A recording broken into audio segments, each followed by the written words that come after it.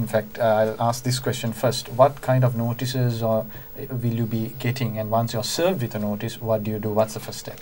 Well, most first offenders are dealt with by way of a traffic infringement notice. Unless your reading's above 0.15, then you're required to go to court. That's a very high reading. That's 3 times the legal limit. Or if you're perhaps a probationary licence holder, or if you're charged with other offences, careless driving or excessive speed or other things, then you're sometimes required to go to court. So that's what happens. Most of them are dealt with by traffic infringement notices. If you've got a second or subsequent drink driving offence, then you are compelled to go to court.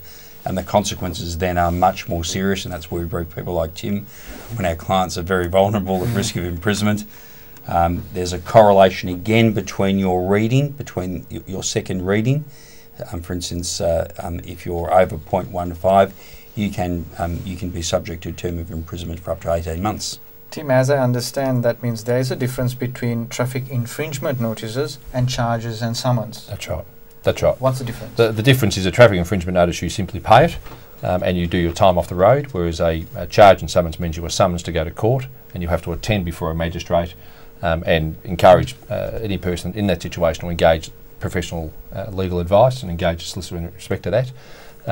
But you are required to go before the court to explain what's happened and to justify why you should not get a jail term, or to minimise the amount of time you might be off the road. Does that mean, Chen, that you could pay a fine off, or can you do community service and volunteer to do community service and get out of the situation? Well, with relation to a traffic infringement fine, it's a monetary fine that you have to pay.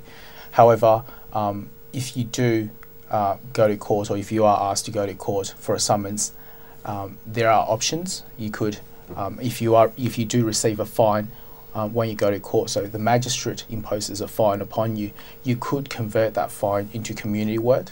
Another way of that happening is if you go to court and then the magistrate orders that you do community work as part of your punishment. So they're usually the ways where a community work element comes into it. So yes, you can convert the fine to community work, but only if it was ordered in the courts. I think one thing the viewers need to be very conscious of is that there's a much harder attitude towards drink driving offences. There are a significant number of people in prison for doing nothing more than drink driving or driving whilst they're suspended. You don't have to be an antisocial, violent person to get a term of imprisonment. So people need to be very cautious. They should get advice at a minimum, particularly if it's a second offence and if it's a high reading. So the sentences are not light.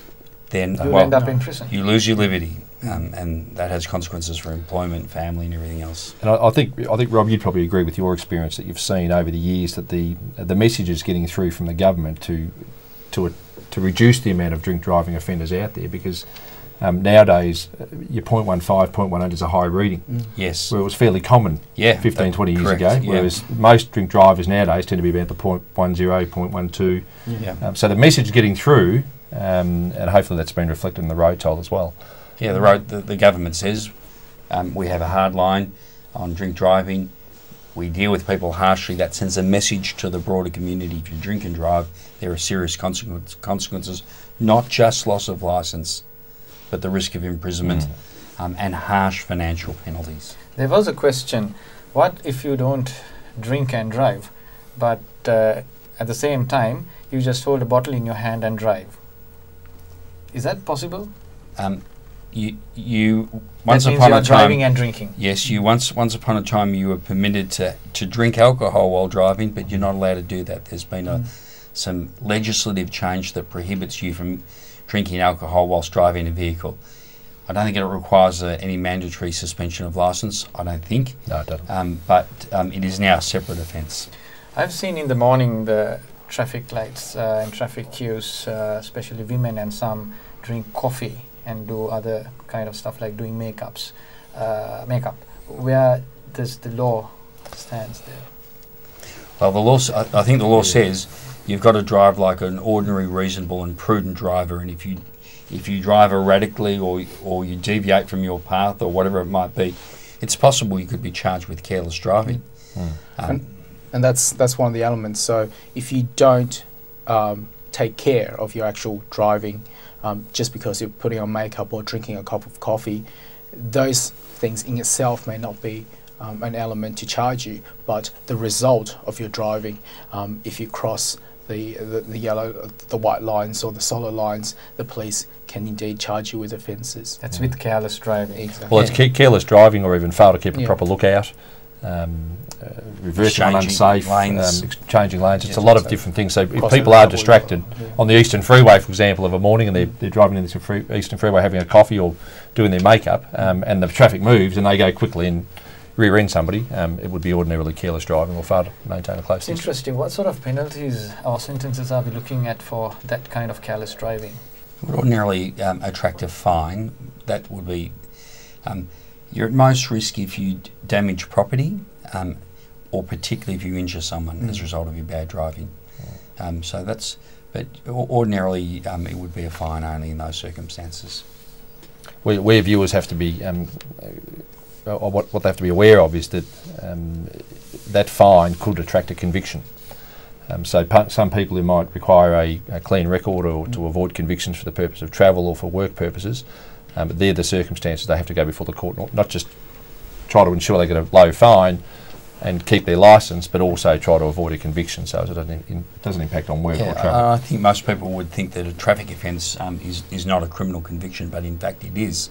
So it goes on your criminal record. It does go on your record. It doesn't impact upon your ability to hold political office or travel overseas or any of those things, but it is still part of a record.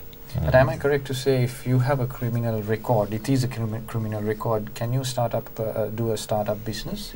Yes, you're not prohibited from holding a director's position or anything like that. So it's you can't do a director's. Not an offence of dishonesty or anything of that nature. So it nevertheless remains a conviction. Can't emphasize the seriousness of drink driving and the criminal charges or the imprisonment issues that might come with it. I think that's a major thing that we experience a lot in our firm. We have a lot of Asian background individuals who come to our firm with first-time drink driving or repeated drink driving because they're being served with a notice initially, and then they do it again, 6 months, 12 months down the line. And what they have to realise is in Victoria we have very draconian traffic laws. It's very, very strict liability. The penalties are very, very severe. And like Rob said, imprisonment is a distinct likelihood for second time or further. And I think that's a message that needs to be conveyed, that the traffic infringements and the traffic laws and drink driving in Australia, in Victoria, are very, very serious offences. It's not just something where you pay a fine and that's it, it goes away.